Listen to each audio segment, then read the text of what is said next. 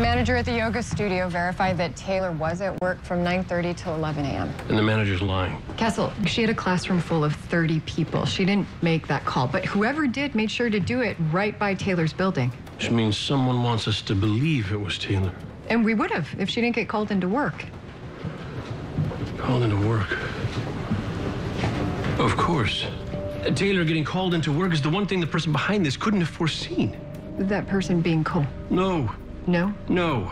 Beckett, the murder was staged. This whole thing, it's a work of fiction. It's a Hitchcock movie with me cast as the witness. I'm Jimmy Stewart in Vertigo. The reason we haven't found a body is because there is no body.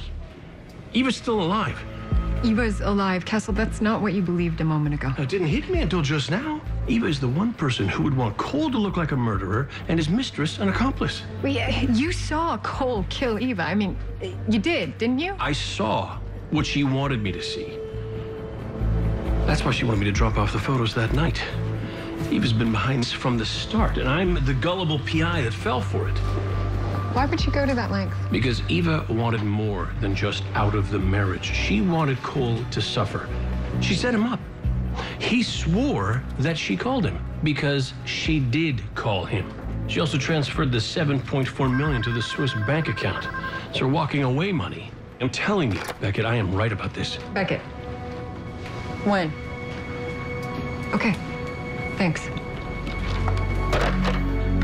Castle, I'm sorry. No, Beckett, I know it sounds crazy, but Eva is still alive. No, she's not. They found her body in the Hudson. Eva's dead.